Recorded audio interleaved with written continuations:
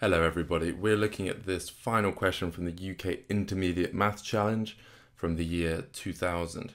I found the solution to this online and I found it a little bit disappointing, so I wanted to share some tricks with you about how to speed up times when you have questions that are to do with comparing as opposed to just calculating. So in this question, you can read it, but it's all about which shaded area is the greatest. So it's not actually about calculating all of the areas. It's just about comparing them. So one of the first things we can do is we can just note how little work we need to do when we compare things. So if we wanted to know which one's the biggest, you just need to run an algorithm where you compare A to B, you find out which one's bigger. Let's say it was A, then we compare A to C, then we find out which one's bigger. Let's say it was C, we don't know yet. Then we just need to compare C to D. Let's say C was still bigger, and then C to E. And if C is still bigger, then we know C is the biggest. So whenever you're doing comparison questions, you actually just need to find a way of relatively comparing them, not absolutely finding their values, although you might still need to do this. In this question, we're going to do a mixture of this, and it really cuts down the time. In fact, it halves the amount of work you need to do. So let's get into this. So the first thing is we need to actually calculate the fraction of A. We need some sort of baseline to compare it. So one of the things you need to just have as a good shortcut whenever you're doing these geometry problems is know that when you shrink a shape down by a scale factor half, its area becomes a quarter. This circle, one of these black circles, has an area that is a quarter of the other one. So we've got two lots of a quarter. What does that make? We know that half of this shape is shaded, and we've got to give it maybe some value. So let's just make our lives easier. Let's say that it has a radius of 1, and so an area of pi. So then we've just got this area. Let's call this a half pi. All right. Now we can compare it to B, and we can actually show that A, the shaded area of A, which is half the shape, has got to be bigger than B without ever calculating B.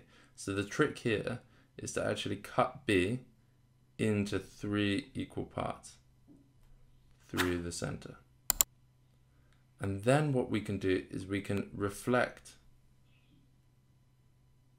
this triangle, straight line. Let's try again.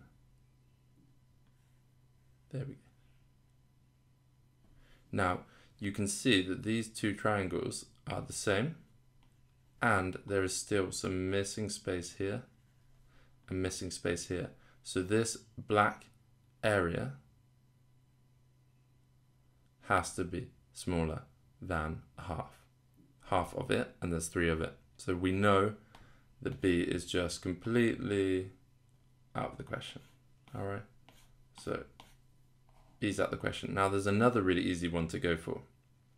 We're actually going to compare A with D now. So we know that A is half the shape, and we know that half the shape should look like this. If I shade that in, you'd get 2 quarters, and it's a half. So we know that this one is lacking. We don't even know how much lacking by. We don't even need to care. We just know that it's not going to make it. Okay? So we've got rid of 2 of them. That's pretty good without having to do any extra calculation. Now I'm afraid with C and E, we are going to have to do some calculation, but it's still quite simple. So C is going to be a square, which is 2 by 2, because we said the radius of this circle is 1. Chose that to make things easier. So the area of it is 4, and we know the area of the circle before is pi. So you do 4 minus pi, which is approximately 0.86, right? Something like that. Now we need to work out the shaded region on E. There's a few ways to do this. You can do it with Pythagoras, but there's another really simple trick to use, is to know that if the radius is 1, these are all 1.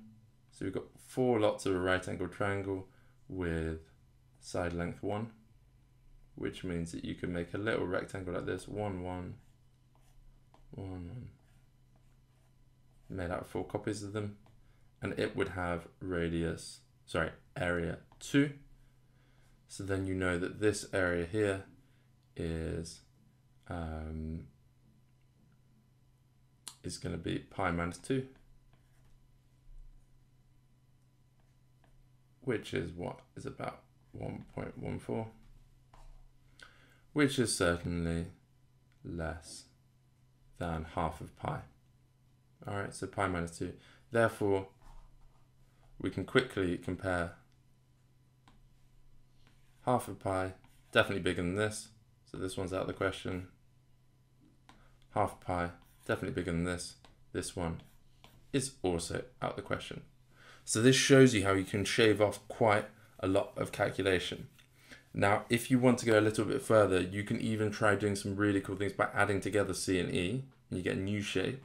And you can try and work out some things with the area there. There's a much more subtle argument that I don't think actually saves time, but it's very, very useful. If you found this helpful or interesting, please hit the like button. Let me know your thoughts in the comments below, and of course subscribe so you won't miss the next video.